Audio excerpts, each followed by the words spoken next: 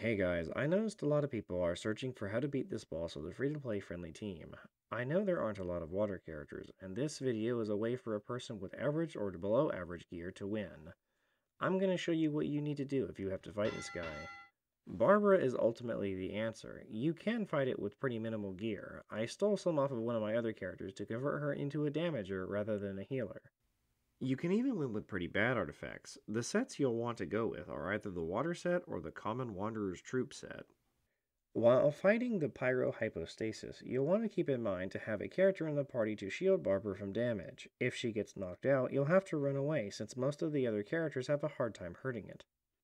The Pyro Hypostasis has two different kinds of immunity. The first one you'll notice is the initial fired up mode, where he has a secondary health bar. You can't actually do damage to him when he is like this, and Melt isn't nearly as effective against it as Vaporize is. In this state, the pyrohypostasis is fairly dangerous and has a variety of attacks to choose from, including one that can pretty much kill you outright. If you can, keep Barbara's ring on. It'll give you a 15% Hydra boost while it is on. Normally I would say to stay close while the ring is around you, but until you get used to the attack pattern, try to stay ranged. After you have knocked his shield off, he still retains the immunity while the cubes are flying around him, similar to the other hypostasis bosses, but he is fairly harmless like this.